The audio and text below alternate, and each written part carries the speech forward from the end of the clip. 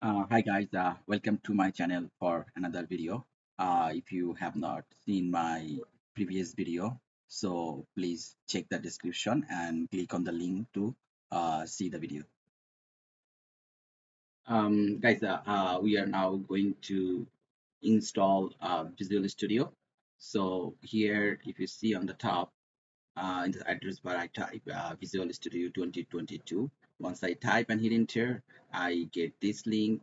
On this link, if you click on this link, right, it will take to this page and then it show you the download link for Visual Studio. So if you go here, click there, and you see a three option. From these three option, we will select community one, and community one is the free tools for Visual Studio. So we click this, and then you see once I click and I see that link got downloaded to my desktop. So I'll go ahead and open download folder. Here my download folder you can see, and from there I can run because I already installed it. That's why it is showing here. But if you are downloading it for first time, then you won't see two links. You only see one link. So let's double click on it, and then once you double click on it, there will be a pop-up like this. With this pop-up, you just click yes, and then you see your Visual Studio installer is started. So you click on continue. It is downloading now, and it is downloading fast for me because I already downloaded it. But for you, it may take some time, right? But no worries. Once download completed, you see some kind of window like this, and then and then once you do have that, then your Studio would be ready your Visual Studio would be ready to use.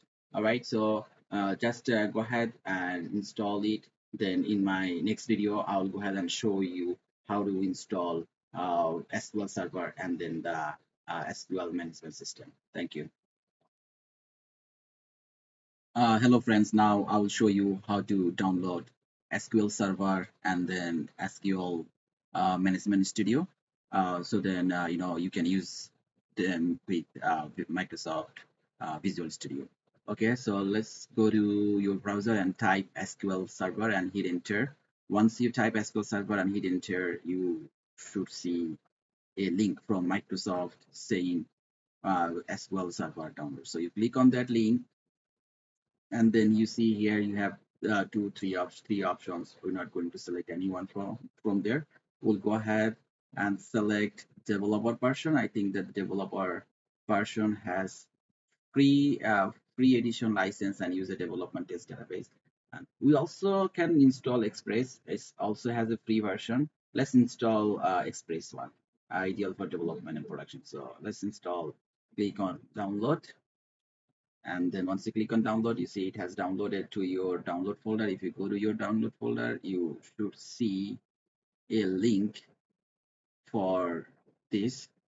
Okay, and then you double click on it, click on yes,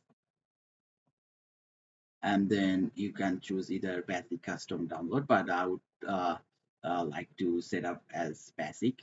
So here I click yes, click on basic and then go to accept. And then once you click accept, it will show you the location to install it. So this is your C program files, Microsoft SQL. Under that, that will get installed. So you click on install it, the installation will start once installation is finished. And then if you go ahead and type here SQL Server Management Studio, you should see a folder like this, and from that folder you should able to use SQL Server. Or if you type SQL Server Studio, right, you see if I type SQL Server and then I see SQL Server Management Studio, I can go ahead and click on it and can open from there.